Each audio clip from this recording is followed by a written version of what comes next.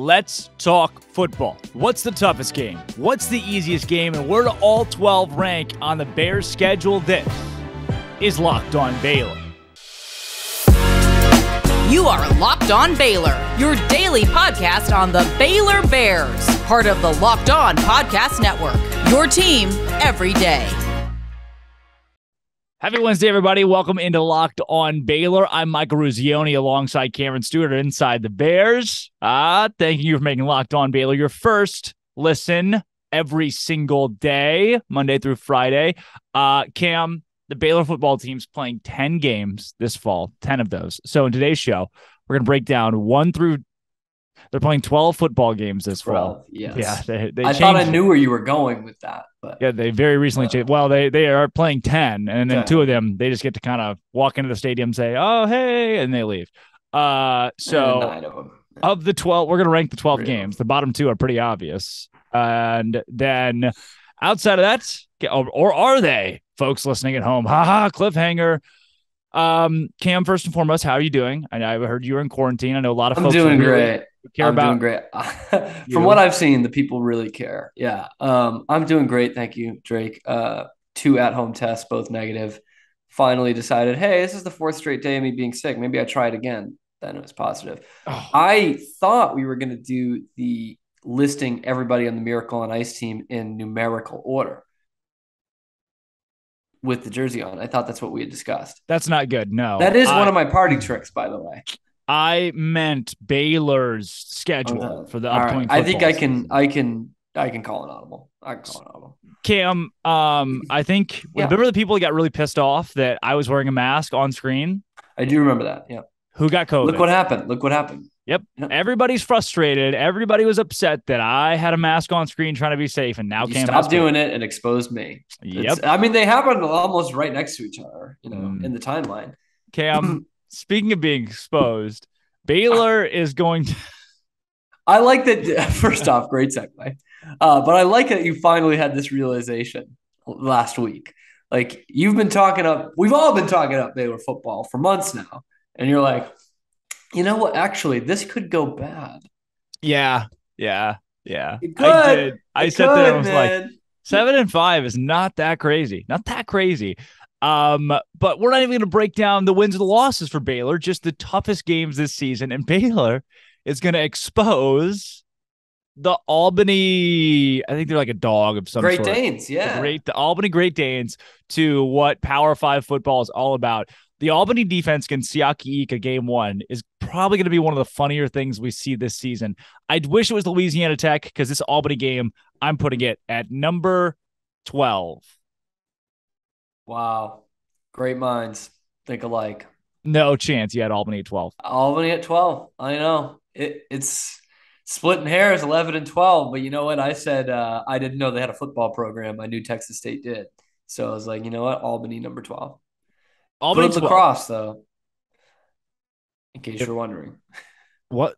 Good lacrosse. Albany has good lacrosse. Yeah. Okay. Not Texas State? Not that I know of. They could, for all I know. I have to look into that. Texas State hockey team actually is pretty solid. Field hockey specifically. So I will take that at 12. 11, pretty easy. Stays easy. You know what, Drake? You're going to laugh at me here. I did legitimately go back and forth with my 11 and 10. I'm sure our 11s and 10s are still the same. Yeah. But I was like, well, Baylor struggled with Texas State last year. That was clearly a fluke. Texas State sucks hard. And it's at home. Not that should make any difference. But we'll actually get to see the game, which was a nice – I don't know. Were you at the game last year? I was not at the game. I was at a wedding in Arkansas, which had no service. So I thought it was my service. You saw, right? Yeah, we didn't see it. Yeah, we saw the exact same thing. It wasn't my service. Yes, so I do have Texas State 11. Yeah. Texas State 11, pretty easy. That's where I went to. So the number 10 comes to town, and you think, Cam, all right, Texas Tech has a first-year head coach. Lance Leopold's really building something strong over at Kansas. Maybe, just maybe your number 10's not Kansas. But it is. It's Kansas. Yeah. Oh. And they're only that high because it's a conference game. and it's at home. I would hear the Tech argument if it was on the road. Or if Kansas was on the road and Tech was at home. Yeah. I don't think I would hear that argument even then. I still think Kansas, you're guilty until proven innocent in the Big 12, especially. You beat Texas last season. I just don't think Baylor's... say, if we had like an alternate burnt orange home uniform, I'd feel tough. Yeah. Like a bull. Like if you show a bull red, I think they disprove that, by the way. I think if you show a bull red, he doesn't care. Did they disprove that? Was that just cartoons? It's probably on Mythbusters or something. Yeah, I think it is a Mythbusters episode. You know, Jamie Heineman and what's the other guy's name? I don't know. Oh, dang. I've watched like 3 episodes. They're not friends. They hate each other in real life. They hate each other in real life. They only do a TV show because they get paid. That sounds like sports talk radio. Yeah, pretty much. Sounds like us. Hosts just don't talk outside of the air unless it's the backyard on Thursdays. Yeah. Cam, here's where things get very much more interesting. Number 9 on the list of toughest games for Baylor this next season. So your top 3 are Albany's the easiest. Albany. Potato. Then you have Texas State. Then you have Kansas. Number 9, I have put. Oh, dude. 7-5 is not that far out of the realm of possibility just because all these 9 games could end up being kind of stinky because I'm going to go Texas Tech, but also it's on the road. So Baylor could lose the game by 1 and I would not be shocked out of my mind. Yeah, I have them at the same spot. I think it's going to start to differentiate the further we go here. But on the road, Tech's got great crowds usually. Yeah. But they might have given up at that point. I think Tech's going to stink, like really suck, if we're being totally honest. And so I don't have much more analysis than that. I don't know who the quarterback's going to be. Probably going to be Shuckin' Corn, who wasn't all that good when he played last year anyway. I know it was tight. It was kind of a weird circumstance with the Baylor Tech game last year, late in the season, Blake Shapen, crappy day. Weather-wise. So I don't think that's going to kind of fall into place for Tech again, but who knows? Maybe it does. Maybe they put out a great crowd, but I wouldn't bank on it, Drake. I think that's a Baylor victory. I think we get number 8 the same. I would be shocked, actually. I was surprised at myself for what I put for number 8, to be totally honest with you. Then maybe we don't have the same one because I'm not shocked by this. I also believe that 8 and 9 could be interchangeable. I have at 8 a home game against a team that got up on Baylor 30-0 the last time they came to McLean Stadium. Yeah. Okay, we're the same. Give me TCU at home as the 8th hardest game on the schedule. Yeah, same. Because I've said it before, we always struggle against TCU. Like, there's no world where we should have lost to them last year.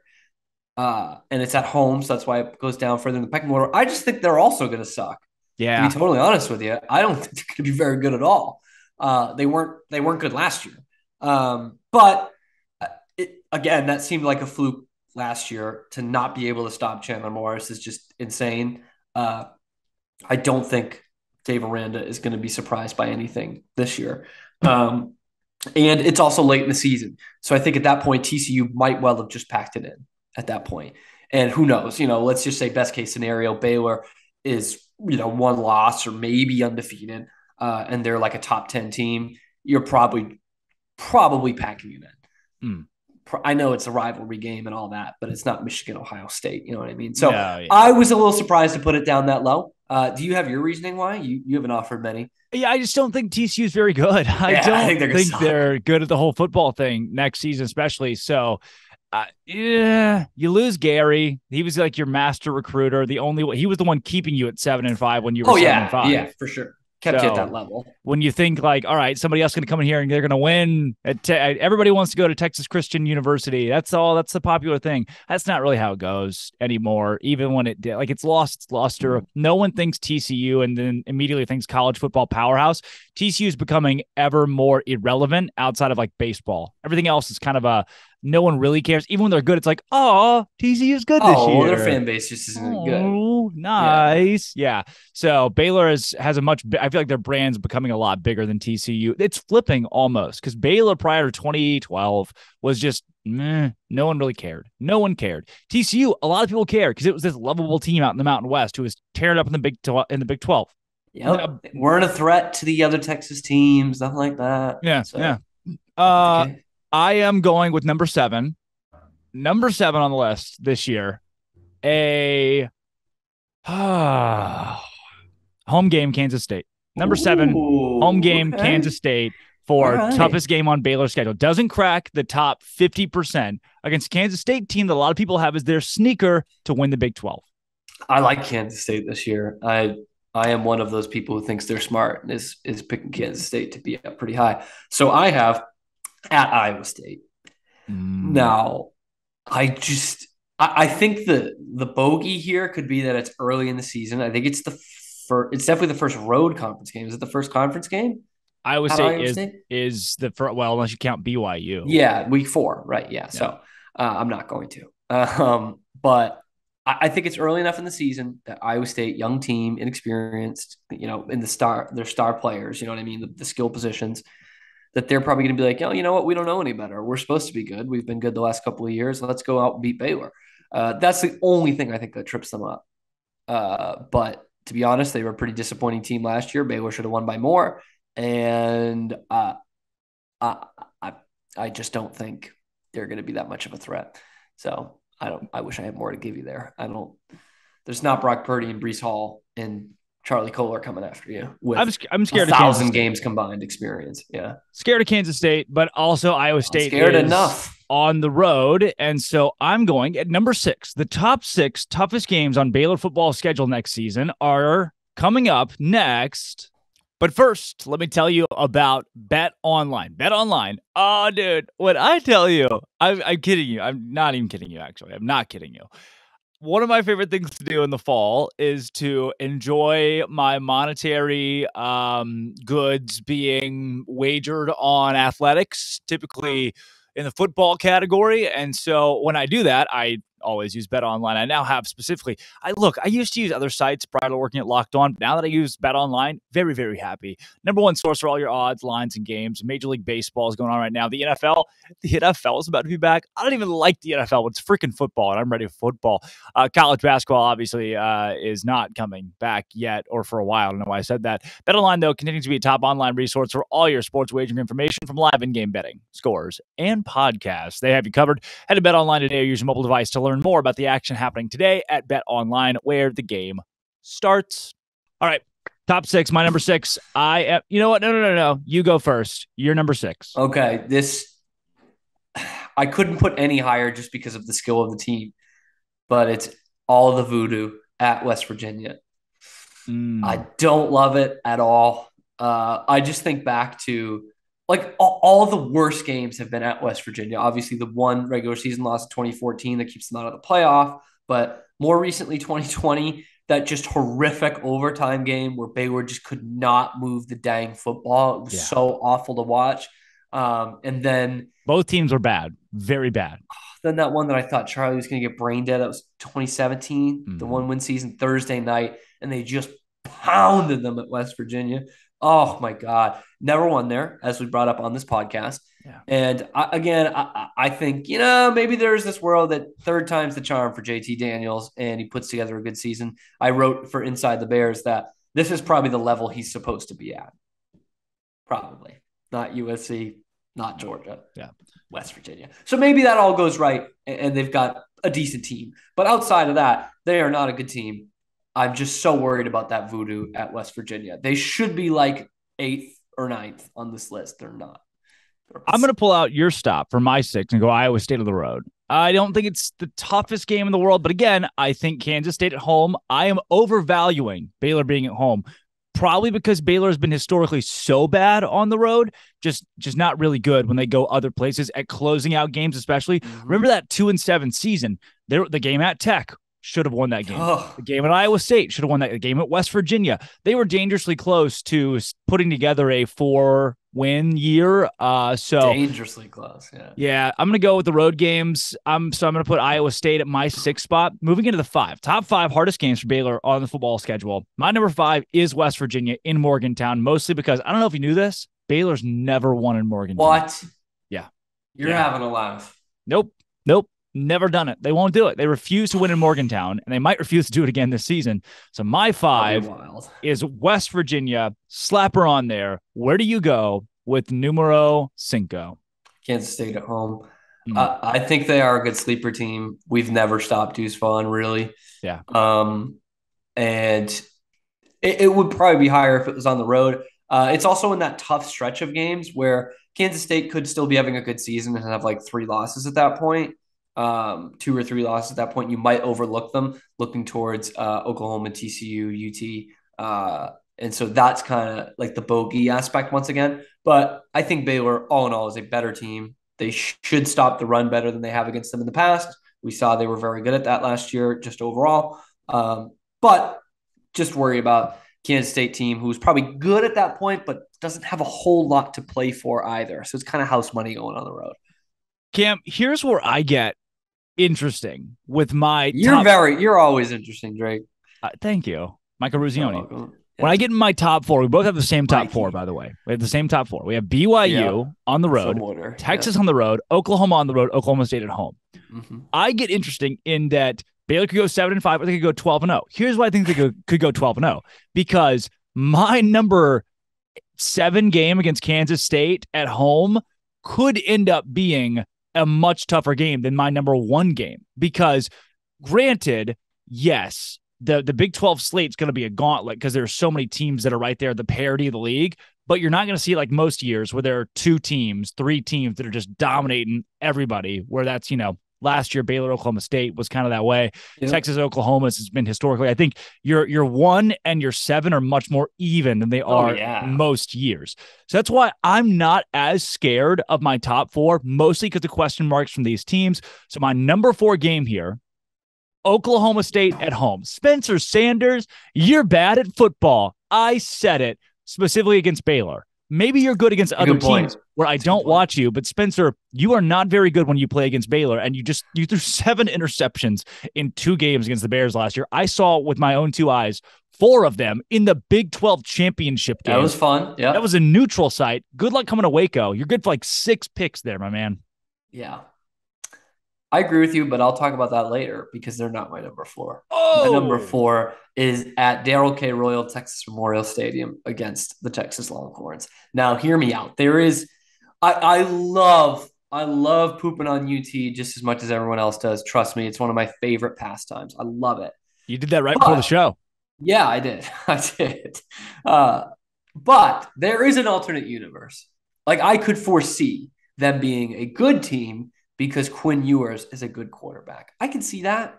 That's not out of the realm of possibility for me at all. I can't bank on it. I've just seen this too often. I've seen this story too often for me to be like, hell yeah, that's a top 10 team. I'm not going to do it. Yeah. I would also say more likely is that they're a good team, not a great team. This is big for them right after Thanksgiving. UT loves to show out for that game. But then again, like I said with the Kansas State argument, could be they could also not really have anything to play for. If they've lost 2 games by that point or 3, they're not going to be in the Big 12 championship game, which is what they really care about. They're already making a bowl. So there could be that when they're not to play for, don't have anything to play for. But I just think from what we've seen in terms of a continuity of the football program, Baylor is a better team than Texas right now. And so, but I think it could be tough going on the road at UT, who is another team you don't normally play well against, usually because they're pretty good and just historical argument, but could have a good Quinn Ewers going against you. And it's a big game for them right after Thanksgiving. They love that game. It is time for the top 3 toughest games in the Baylor football schedule. Top 3. Cam Stuart of Inside the Bears, what is your number 3? Home to Oklahoma State. This is almost number 1 just because it's the most important game that we looked at in July. So obviously August now. But Tom Brady's birthday, by the way. Happy birthday, Tom. But I'm going with the Drake Toll argument. I have not seen Spencer Sanders be good at football. People tell me he is. I've never seen it. And he sucks against Baylor. Yeah. He had a good game against them when they were terrible. And it was their last game of the season, and they had the cruise ships warmed up. He sucks. And I think when you don't have the great two-headed running attack, or at least that we know of, like they had last year, you become even more one-dimensional. And we saw them when they were one-dimensional the other way, where Baylor was like, I dare you to pass against us with this kid. I freaking dare you. Now he's going to have to do that. When you take away the element of surprise from Spencer Sanders, he's even worse than he already is. And it's at home. I just think it's it fits nicely for Baylor. It does. But they played 2 tough games last year. They've got some good defensive pieces coming back. They do. Baylor could best player, but October 1st, yeah. I mean, it's right there. Baylor. Yeah, because Baylor's going to work out some things with some new guys in skilled positions as well, which I will get to later in my list. But that early season could be tricky.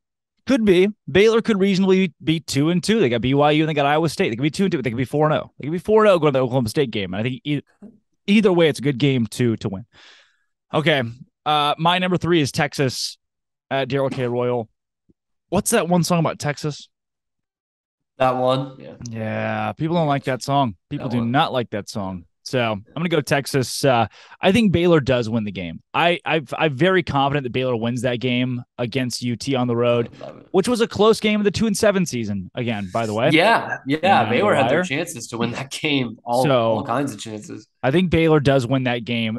This I have confidence in, but it doesn't mean it's not top 3 toughest, because you're on the road against a Texas team that's exponentially better than you athletically. Maybe not coaching staff wise. Also, the Oklahoma State point, they lost their DC, and no one's ever said, "Oh, Mike Gundy, defensive genius." So true, they kind of run through those. One more point on the UT thing. I think it's actually better for Baylor that it's later in the season. Yeah, because we talk about these things of like, oh, it's early in the season. They might not know any better. You don't know what they're going to do. You're going to have all kinds. Dave Aranda is going to have all kinds of film on Quinn Ewers by that point, late November. That's right. Well, I think they will have binged Quinn Ewers by then. By the way, hopefully. Yeah. Who's their backup? Do you know? I don't think it matters. Oh no, everyone left. I didn't pull in Oklahoma like last season. So I think that favors Baylor, actually. Yeah. Well, what favors Baylor too? Think about the 2019 LSU Texas in the regular season. That was a close game, the closest game on LSU schedule, because Texas packed the freaking house early in the season, had all that hype and and they didn't know any better.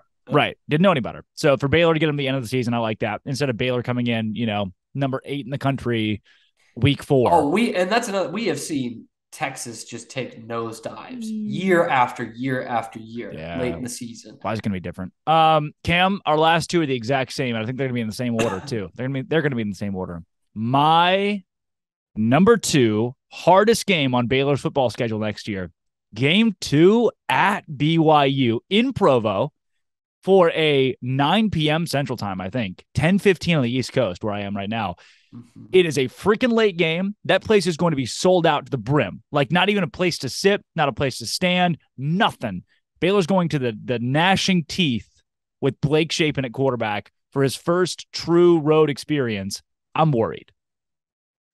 I got something to tell you, Drake. No way. We are not the same. No way. We are not the same. You're going with Oklahoma at 2? At Oklahoma, which has been a horror ground for the Baylor Bears and for most, to be honest with you.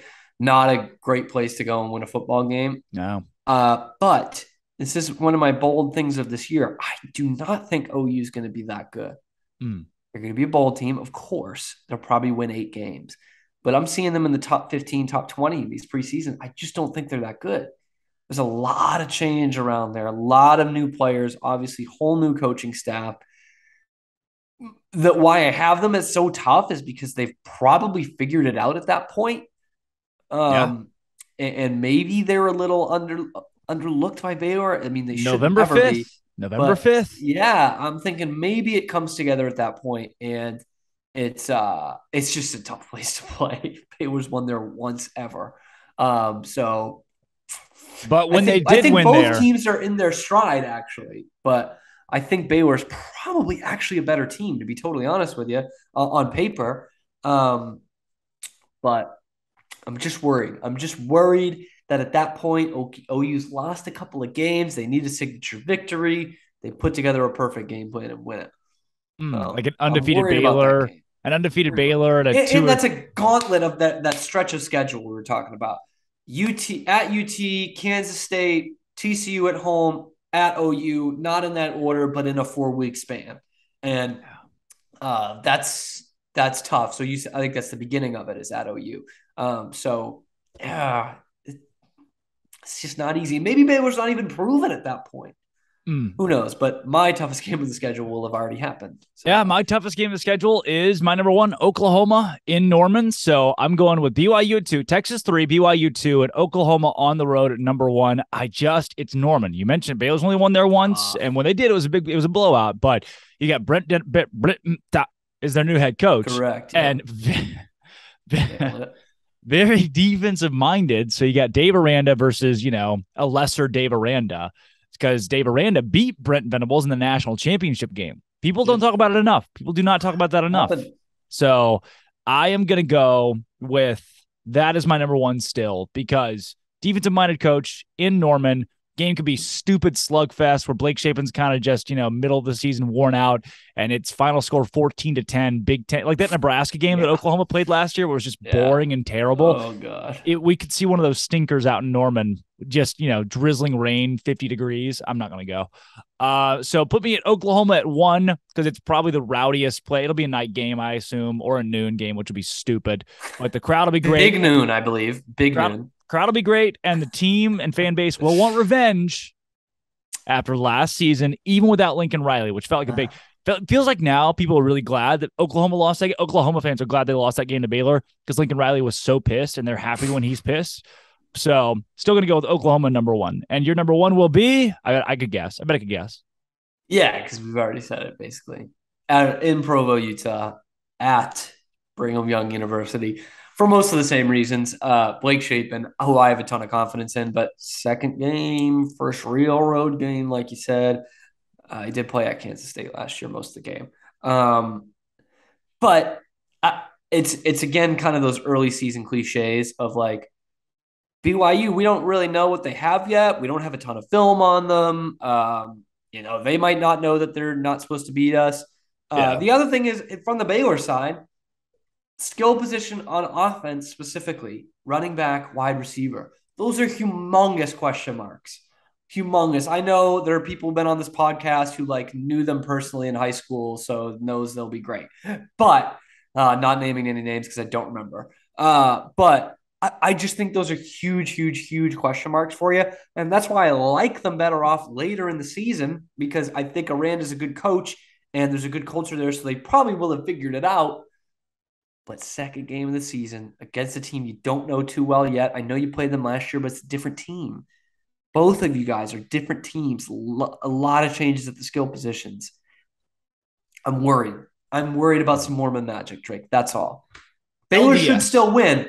It's maybe not the toughest team they play, right? But I think it's the toughest game they play. I like it. I don't mind that being number 1, because I think I'm going to go to Provo. What a cool atmosphere. I would love to go to Provo. You want to go? Let's go together. Dude, well, yeah, it's like tickets are 250, flights are $250 out of Dallas. Is it really? Bad. Not bad at all. Dude, that's great if you've seen travel prices these days. Yeah. To Salt Lake, and then Salt Lake's like a 40-minute drive. I got fans out there. Not fans of me, but BYU fans that I'm friends with. I did get that Inside the Bears check today. So yeah, that's what was coming. I told you. Told you it was coming. Yep. So I'm going to go. My that list covers most of it. Most of it. Yeah, no kidding. Anyway, Drake and I are going. Easiest game of the season. You know what? Let's drive. Stop. It's like 22 hours. I'm not going to do that in the mountains. It's like driving to the Cape, basically. It is. It literally is. Just less beaches. Salt Lakes, though. Yeah. My easiest game, Albany. Second easiest, Texas State. Third easiest, Kansas. Then I'm going Texas Tech, TCU, Kansas State. Those are my bottom 6. Toughest games of the season, Iowa State, followed up by West Virginia, then Oklahoma State. Topped off, toughest 3, Texas on the road, BYU on the road, Oklahoma on the road. Cam. I'm going to go Albany 12, Texas State 11. We got the same first 4, right? Yep. So 7. Home to TCU, always tough. At Iowa State, that's number 7. Sorry. Number 6, at West Virginia, never won in Motown. 5, Kansas State at home. 4 at Texas University. 3 home to Oklahoma State. 2 in Norman against the Sooners. And number 1 in God's country at Brigham Young. The All-American Prophet, Joseph Smith. Yep. Guy of Rochester, Doesn't get New much York. more American than that. Yep. Biblical times, 1823. Yep. Found some stone tablets and the rest but of history. Baylor has some success, by the way. They beat BYU. Young. Was that the national championship team or the year after? I think it was the year after. Steve Young. Steve Young, yeah. Or the year before. 83. They beat him in 83. They won in 84, I think. Maybe not. National championship program. Baylor beat them. Okay. I don't know. Drake told Cameron Stuart, come back tomorrow. We'll be talking about more sports and stuff like that. Happy, is it Thursday or Wednesday today? Wednesday. Happy Wednesday, everybody. Birthday to Tom Brady, August 3rd. We will be back with you tomorrow. Not we. I don't think Cam will be here. That's okay. Again, Inside the Bears, you can follow him at Real Cam Stewart. Hell yeah. And thank you for watching Locked On Baylor.